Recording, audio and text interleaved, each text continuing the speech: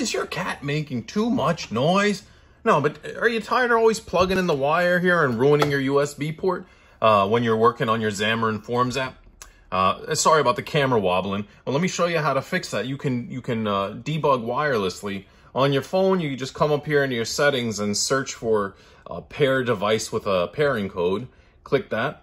And then you'll have to turn on wireless debugging, so make sure that's on.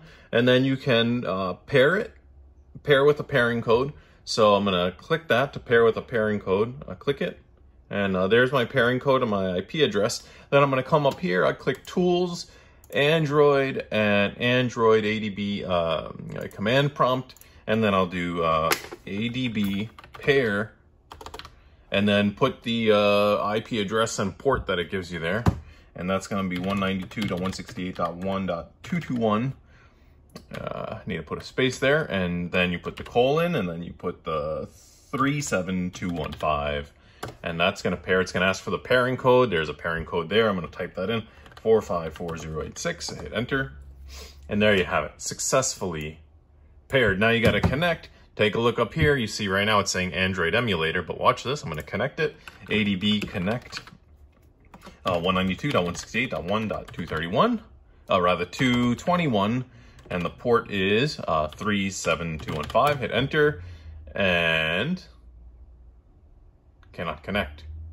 Target machine actually actively refused it. What if I turn this off and turn it back on? It never works. 45775. 45775. Connected to. There you go. Connected, and now you see I'm connected. And now up here it sees my Pixel 6a. I click the deploy thing there. And, well, I mean, that's it. That's the end of the video. But if you want to stick around and see it deploy here to the phone, we'll wait. We can wait a moment. It's building. Give it a second. And this is just a blank app. I mean, whatever. You can leave. You should stop watching the video now. This is wasting your time. I just showing you that it works. No wire in the phone. And it's building, and no wire. It's going to deploy to the phone. Again, this is a waste of your time. I showed you how to do it. You open the command prompt, you pair, and then connect. That's it. And if it gives you a problem, I'll turn it off and on again. Try the steps a few times. Sometimes it's a little buggy for me. I got to do that. I have to turn it off, turn it back on, the wireless debugging thing, as you saw me do.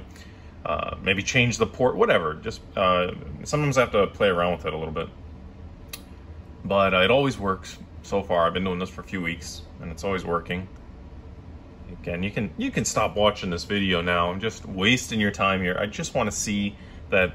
Just wanted to show you that it's going to deploy to the device. I could probably pause the video. Well, just jump ahead to the end of the video if you want to see. What the heck? This is just a blank app. Why is it taking so long?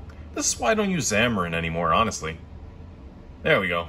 And boom, wirelessly deploying.